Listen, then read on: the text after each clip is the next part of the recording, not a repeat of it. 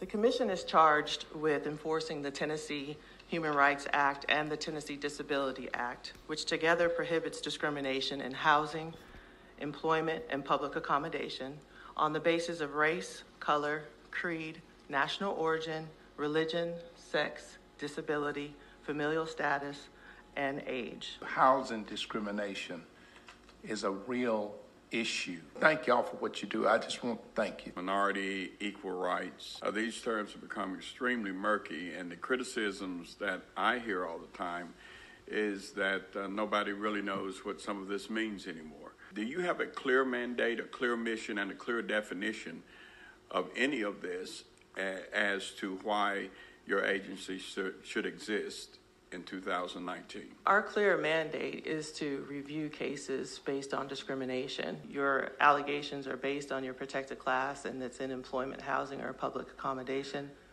We can investigate that. How do I prove that I've been discriminated against because of my race? Elements of the law that we have to base any facts that we gather against those to see if it comes up to the level of discrimination. It is a high standard. The definition of minority is becoming extremely murky. The definition of even human rights are becoming murky.